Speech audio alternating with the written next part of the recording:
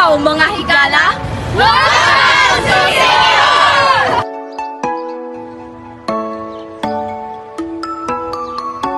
Have you ever been curious of the thrill and exciting places here in Siquijor? If not, worry no more because we will showcase the different tourist destinations here in the island of Siquijor. Unsa pa inyong gihulat? Tara na!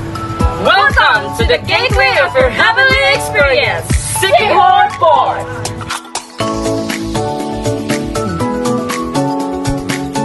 Welcome to St. Francis de Assisi Church. This church serves as a testament to the island's rich cultural and religious heritage. Hi, I'm Saudi. And I'm Ninia. And welcome to Palitan Beach!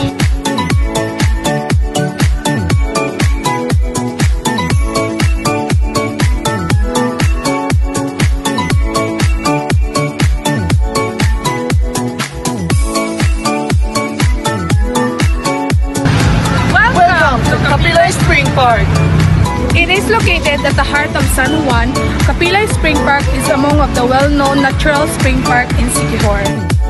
The waters come from the mountain and from the pool. Mostly, tourists just take picture here and some wants to enjoy spring water. The park also has a restaurant where you can dine with friends or chill alone.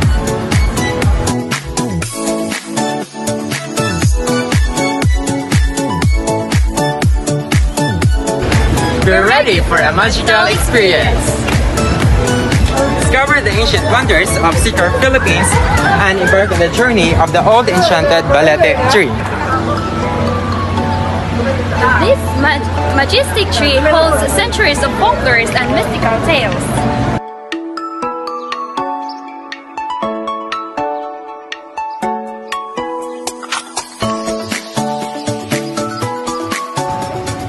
Welcome to Lassie Church!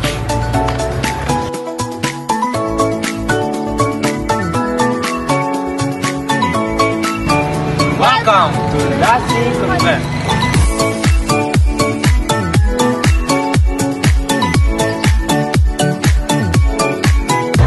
Are you looking for a unique and mesmerizing adventure destination in Siquijor Island? We welcome you to Kabugay Falls. Kabugay Stairs has 135 steps.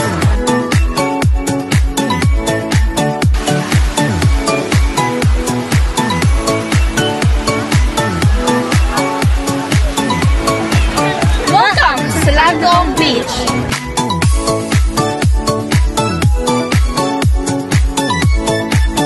Salagdong Beach is located one of the best beaches in Siquijor, which is most popular for snorkeling and cliff jumping. The height of 7 feet and 10 feet.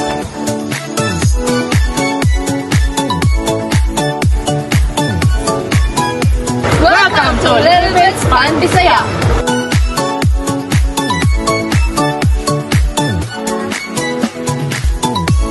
As obvious as it seems, Lilibet is one of the many that makes the most tastiest pan bisaya in the island of Siquijor. Lilibet's Pan Bisaya offers different variety of Pan Bisaya.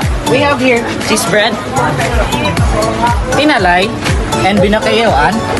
We have also here torta and many other more. Welcome to St. Vincent Ferrer Parish. St. Vincent Ferrer Parish is the second parish in the province, also known as the Lorena Church. Ali ug dayon kamo sa simbahan sa Lorena.